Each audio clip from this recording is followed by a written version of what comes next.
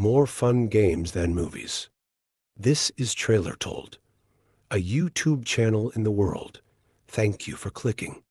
Subscriptions are a huge boost. The banished prince of the Fire Nation, Zuko, comes searching for honor and glory in Nickelodeon All-Star Brawl 2. Zuko's powerful firebending abilities and skills in the martial arts left him well prepared to take on just about any foe he encountered throughout his restless pursuit of the Avatar. His cunning, perseverance, and resourcefulness are all deserving of some respect, and here in Nickelodeon All-Star Brawl 2, it's no different. Zuko's combat abilities are of course top-notch, and he has plenty of unique tools around his standard moveset to make him an even more well-rounded fighter. So let's just jump straight into his kit and see what's in store. Zuko's light attacks are quick, short, flaming strikes that provide a potent combo game, and his charge attacks are a bit on the slow side, but are generally great finishers or offer unique coverage and solid range.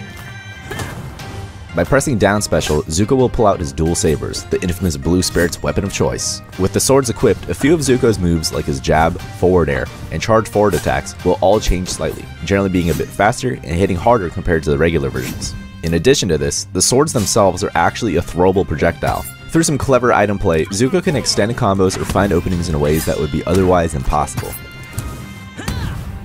If you ever lose your swords, don't worry, you'll be able to pull out a new pair after a few seconds. By the way, in addition to just pressing down special, you can also pull out the swords during Zuko's grounded light forward attack. Normally, there's 3 parts to this move if you keep pressing the light attack button, but if you press the special button after the first part, he'll swipe upwards, launching opponents for an easy follow-up. And if you press the special button after the second part instead, Zuko will pull out his swords while executing a powerful spike.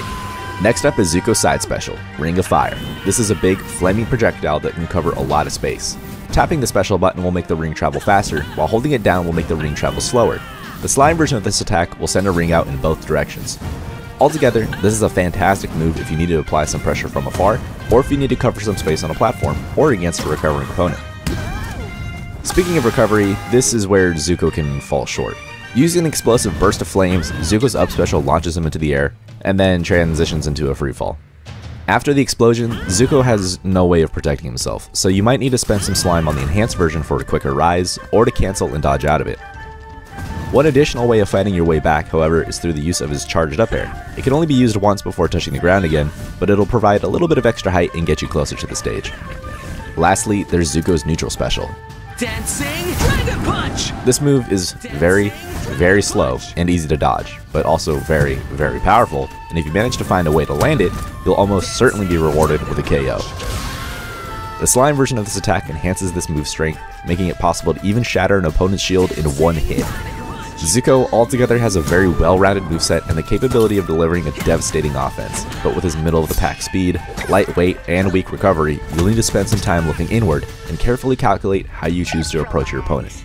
Are you ready to take control of your destiny and prove yourself on the battlefield? Then try out Zuko in Nickelodeon All-Star Brawl 2, available through the Season Pass.